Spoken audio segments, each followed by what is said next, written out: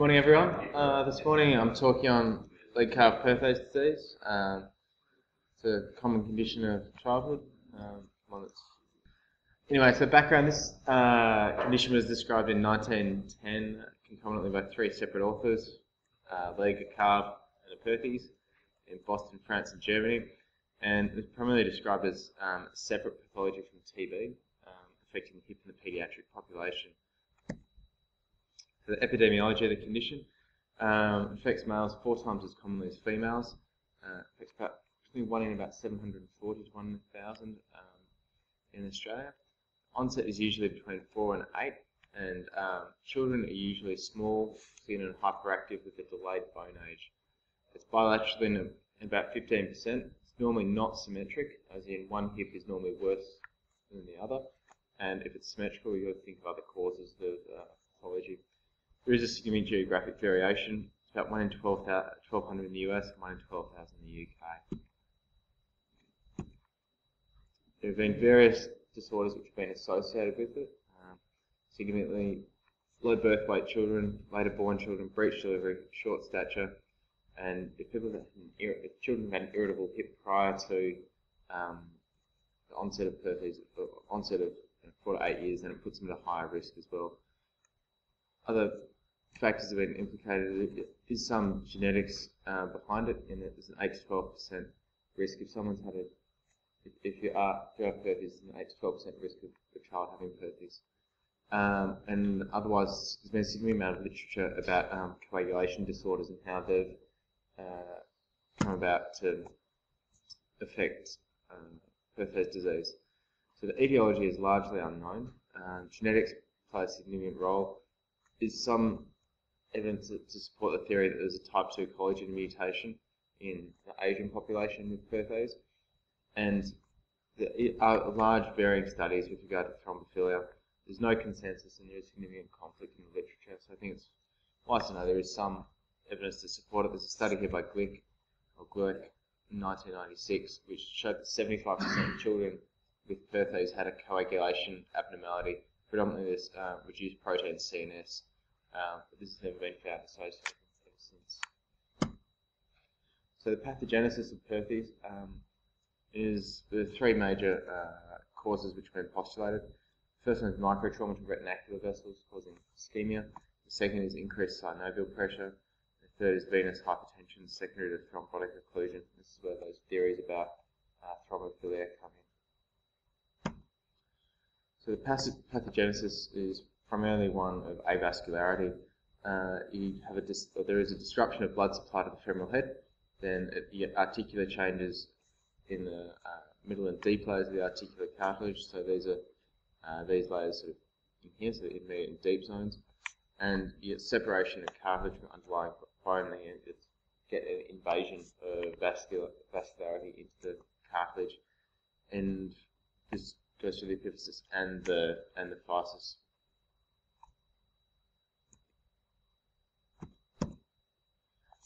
So in terms of what actually happens at the growth centres, you have disruption of the blood supply. This causes an area of central necrosis. You have subchondral fracture, areas of trabecular compression, and the cartilage actually separates off from the underlying bone. This compresses centrally, and you get revascularization and ossification, and then slowly over time you get resorption and remodeling, but you end up with deformity of the physis. So clinical features: boys are affected more than girls. Bilateral 10 to 15%, as previously mentioned. It's got an insidious onset, typically presenting with pain and a limp in childhood. There is a reduced range of motion clinically, initially due to synovitis, which precedes that deformity, which gives rise to the later reduced mobility.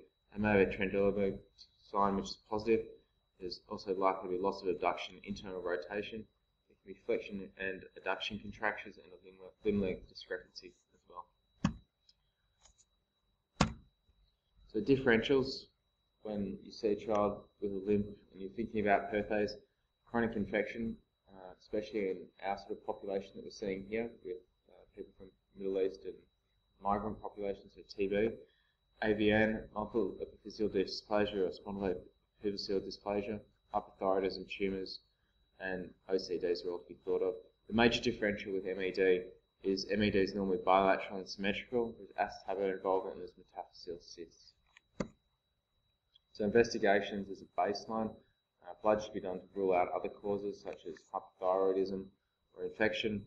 X-rays, routinely the standard of treatment of diagnosis and management. MRI has been useful in determining physeal vascularity prior to X-ray changes, and then arthrography has been used to determine actual sphericity of the head and congruence. For MRI, there's largely unknown. There aren't any real grading or staging systems with its utility, and there's no real prognostic evidence for it. So it's useful for that initial diagnosis if you're not sure what's going on, but it's got limited evidence for its use beyond that. And all the studies that have been done use X-ray. So I've gone through this talk trying to sort of plan for the exam, trying to think about what they're going to ask. I think the major bulk of Perthes is actually with the classifications and prognosis of it. There's not a whole heap known as to treatment. There's so much controversy with treatment that I think it's unlikely that they'll ask me a whole heap about different evidence of different treatments. So I think the majority of it's is classification. So there are various classification systems that have been used. The first one is Waldenstrom, which is a chronological classification. There are others such as the Catterall, Salter and Herrings, which are classify the extent of disease and give some idea as to natural history. And then the most commonly used one for the outcome and guiding the natural history is the Stulberg criteria. So I'll go through each of them.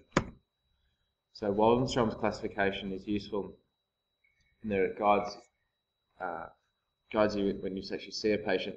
So it's classified into 4 stages. So you have an initial phase where you have increased radio density, and you have this Waldenstrom sign, which you get subtle subluxation via medial articular growth. You have some subchondral fractures. The second stage is where you get fragmentation. This is where patients typically present. This is the painful stage. Then you slowly get reossification, and then stage 4 is where it's healed. So this is the big one where people sort of present. But it's difficult to know exactly how much fragmentation is going to progress to be reossified and how much deformity is going to result from it. So it's useful for predicting sort of rough timelines, but it doesn't give you a proper prognosticator as to what deformity is going to result. The next classification is this Catterall classification. So this utilised AP and lateral X-rays to determine the percentage of the head involved. So if you look at the next slide, this is sort of an AP and a lateral, and you're taking a combined percentage of how much head's involved. They talk about 4 groups, so it's pretty easy to remember, between 25 to 100%, or 25 to 75% involved, basically in terms of progressive involvement of the head, and significantly it ranges from only part of the head with less than 25 to being total epiphyseal collapse and deformity, and they associate group 3 and 4 with very poor outcomes. So on the AP and lateral films you can see here, less than 25% collapsement, that's not even a word, collapse, 50, 75 and then greater than 75% collapse. Also significantly in that paper, Catterall described 4 head at risk signs which were associated with poorer outcomes. So things to know from this paper, there's something called a Gage's sign, which is this osteoporotic V, just lateral to the epiphysis. And the other thing is lateral subluxation, and they talk about this with regard to the inframedial joint spaces being widened. These are things to think about. The other thing is this epiphyseal angle. So if the epiphysis is transverse, then the theory is that it undergoes less shearing stress and it has a better outcome than if it's a vertical epiphysis, because as the child's walking, the device is undergoing a shearing force and therefore places increased risk on the head. The other major classification that's been used is the Herring classification, and this gives rise to the idea of a lateral pillar. So that breaks down the head into 3 pillars. So there's a central pillar, which is about 50%, a lateral, which is 25%, and a medial, which is 25%.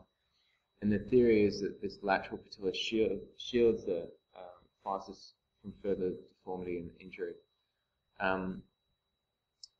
It then groups them into A, B and C. So group A is where there's no lateral pillar collapse. Group B is where it's less than 50%, and Group C is where it's greater than 75%. The difficulty with this grading system is that you don't know at the time of assessment, which is a fragmentation stage, as to whether or not an A will become a B or a B will become a C. So that's the major problem with this grading system. They found overall these Group C patients, so these are the ones that have almost a complete lateral pillar collapse, do very badly. They also found no real differences between bracing and range of motion, and no differences with treatment below 8 years of old. The other classification it's worth knowing is a little bit about is the Salter and Thompson. But again, it's similar to the Catterall classification, the Herring and Catterall classifications, because it's talking about the lateral margin and this lateral pillar which shields the physis from stress. And the primary thing to talk about here is the subchondral fracture, which guides how much the physis is going to resorb.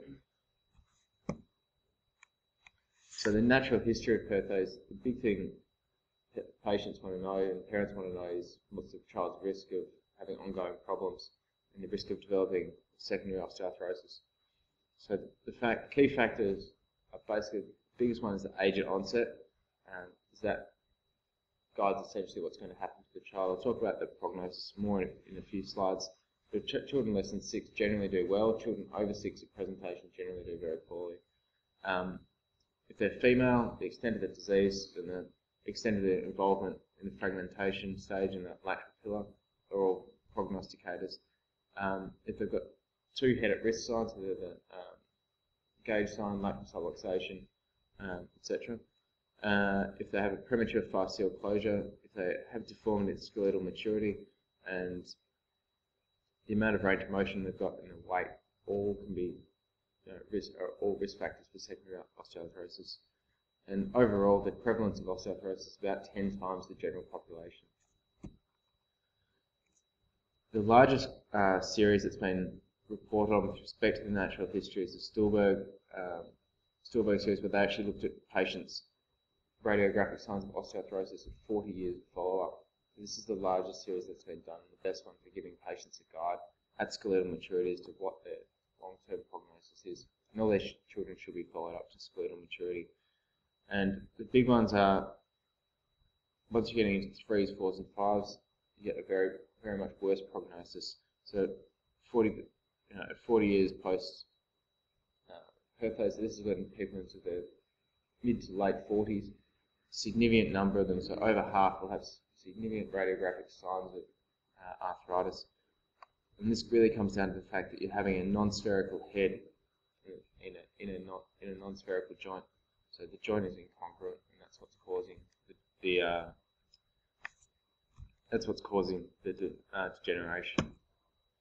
So the management principles are to prevent the head deformity and secondary arthrosis without interfering with the child's development and learning. So the principles are restore and maintain range of motion, prevent subluxation, reduce and contain the head, relieve symptoms, and then reduce the force across the hip, and then allow the femoral head to remodel.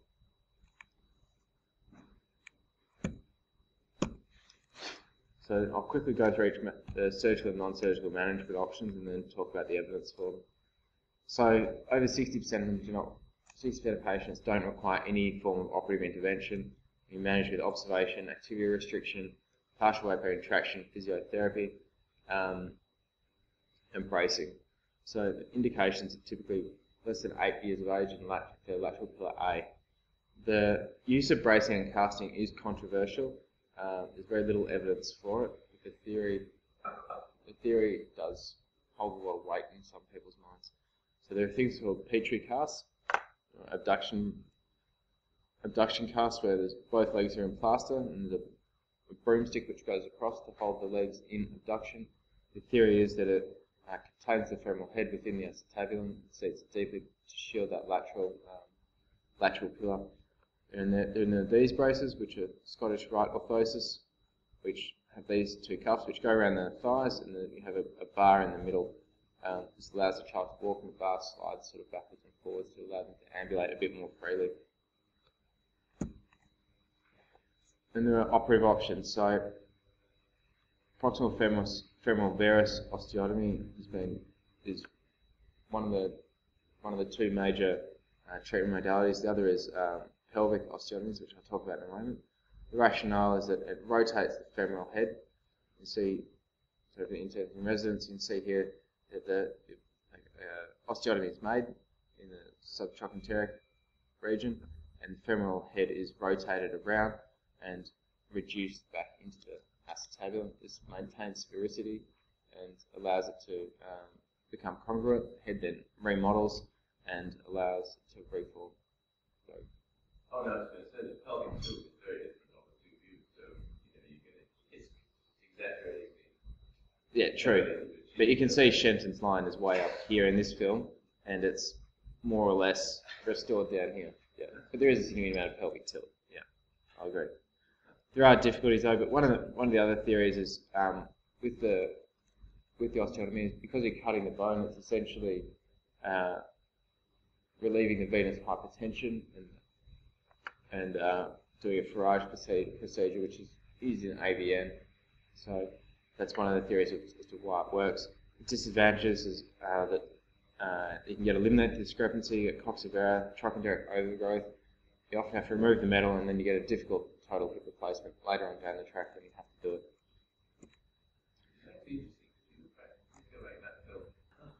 Then on the other side, so there are pelvic osteotomies, and multiple that have been described, so Salters, triples, and nominates, Davis, permanents.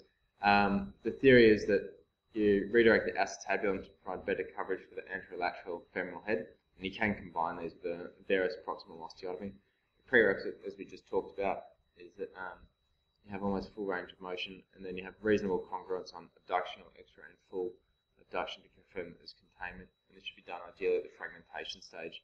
The disadvantages of it is that it increases lateral head pressure, and it's technically difficult, and you get leg lengthening as well. So for the exam, I think I was going to base my treatment mainly upon age. So if a child's less than 6, you can counsel the patients, but most of them do very well. Most of them achieve Stillberg 1 or 2 at maturity. Up to 80% are non-operative and with symptomatic management only. There's a study recently by Wig, which showed that even with greater than 50% head involvement, they still produced a Stillberg 1 or 2 at 5-year follow-up, and there was no statistical difference in treatment. So it's physio, Scottish Rite orthosis, or femoral osteotomy, all about 50% effective. So there's no statistical difference in treatment. So there are no real predictive factors for identifying poor outcomes identified in that study. In the age group that's greater than 6, this is where the controversy really lies. There have been a few studies recently. So the Perthes study group trial, which was a large one, done by which was published in the JBJS in 2004. Again, it showed there's no statistically significant difference between surgery and non-surgical treatment. However, the problem was, and it's been commented that the study was underpowered to show results, is there were difference in rates of outcome, but none of them reached statistical significance. This when compared to the trial before mentioned by Wig, there was no stratification to that 6 to 8 year old bracket, and the follow-up points were different, which makes it hard to compare the two.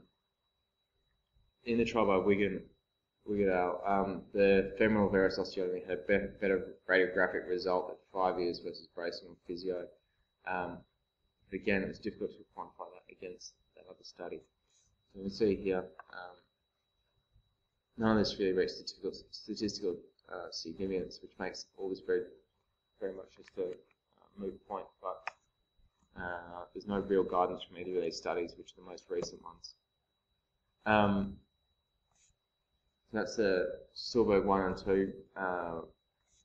So patients that resulted in the Stillberg 1 and 2 in that study from the Perthes study group, none of them was just statistically significant, but this 62% of the varus proximal osteotomy really suggests that the study should have been bigger, so that we were allowed, so it could have actually been powered appropriately to see a difference. this study here was published last year, which is a meta-analysis of all the papers previously. So in 23 studies, 1,200 patients, which is very large, and less than 6-year-olds had a good result regardless of treatment. Greater than 6-year-old had a good outcome with either pelvic or femoral surgery, but only if they were lateral pillar B or C. So for those lateral pillar A's, it's definitely non-operative, but for B and C's there is an argument for operating on them. However, there's no real evidence to suggest whether or not you should do a proximal femoral or a pelvic osteotomy in this population. Okay, so then there's other treatments, and this is really getting into sort of more salvage scenarios. There's shelf acetabuloplasty, which is something I think you have to have some idea about what it is.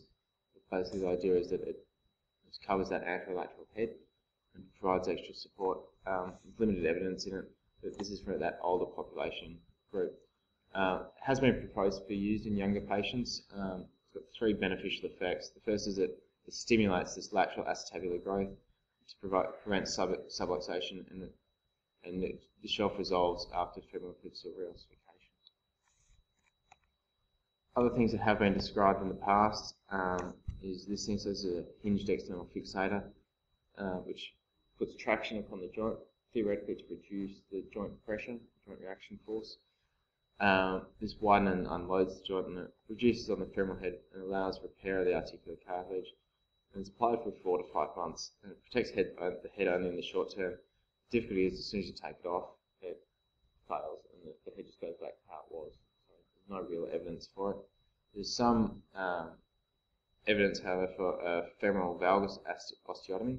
This is in the late stages and really a salvage scenario, and there's a couple of studies out there which say there's good outcome in 5 to 7 years. So other procedures that have been described are colectomy, GT transfer, arthrodesis, and arthroplasty options, all in the salvage scenario. This all later on down the track. So in summary, it's a common condition. It's an unknown etiology, largely based around avascularity theory. There are multiple classifications. None are really predictive in the early stages of prognosis. The lateral pillar classification is the most useful in determining treatment. However, it's not known when to apply it because you don't know if a B is going to become a C or an A is going to be a B or a C, so it becomes very difficult in that regard. The treatment is largely dictated by age of presentation, so less than 6-year-olds should all be non-operative. Greater than 6-year-olds, there is an argument to operate on them if it's either lateral pillar B or C. However, there's no evidence to support whether or not it's on the femoral side or the pelvic side. And 8 years old, there's poor evidence for what to do, and it's mainly in a salvage scenario. So whether or not you do those valgus osteotomies or shelves, etc., there's no real consensus in the literature as to exactly what we should be doing with them. Thanks.